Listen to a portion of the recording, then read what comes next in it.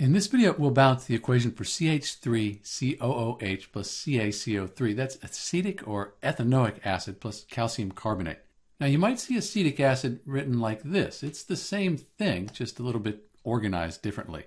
The acetic acid, the COOH, this is a carboxylic acid, so sometimes they like to write it like this to show you that.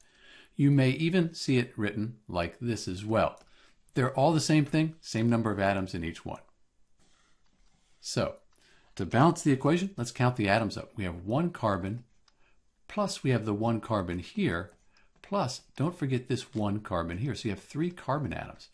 Hydrogens, you have three plus the one here. So you have four carbon atoms. Oxygens, 1, 2, plus the 3. So you have a total of 5 of the oxygen atoms and then just one calcium. So it's a little bit of work to count these up, but you have to be very careful. On this side of the equation, it's even a little bit more work because we have 2 of everything in parentheses here. So we have 1 carbon, 2 carbons, so 2 times 2, that's 4 carbons, plus this carbon here, 5 total carbons. For the hydrogens, we have 2 times 3, that's 6, plus the 2 in water. So we have 8 hydrogens. Oxygens, 1, 2 times 2, that's 4, plus we have 2 here, and then 1 in the oxygen. That gives us 6, 7, and then just 1 calcium. Let's see what we can do. I think what I'll do first is I'll put a 2 as my coefficient in front of this acetic acid here.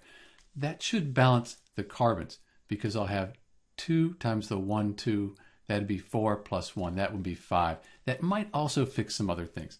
So it looks like if we put a 2 here, we have to update all this information again. So let's do that.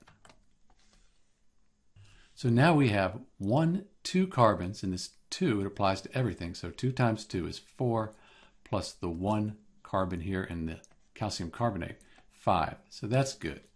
We have hydrogens. We have 3, 4. So 4 times the 2, that gives us the 8. So those are balanced. Let's see what happens with the oxygens. We have 1, 2. So 2 times 2 is 4, plus the 3 here. That is 7, and we're done. That's really all we needed to do is put a 2 in front of the acetic acid. What makes this such a challenging equation to balance is you've got to count up all the atoms, and there's a lot of different things going on here. But if you're careful, once you do that, pretty easy to balance.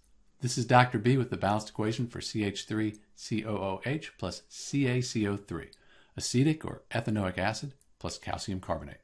Thanks for watching.